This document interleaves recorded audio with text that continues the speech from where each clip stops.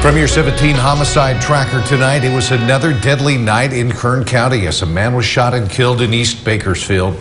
Deputies were called at midnight to a vehicle that had crashed into a stop sign in the area of Niles Street and Passante Road. They arrived to find a man inside the vehicle, unconscious but breathing, suffering from a gunshot wound. Sadly, the sheriff's office says that man later died of his wound. The SO releasing no further information about the homicide as of news time tonight. If you know anything about this incident, you are urged to contact the sheriff's office at 861-3110.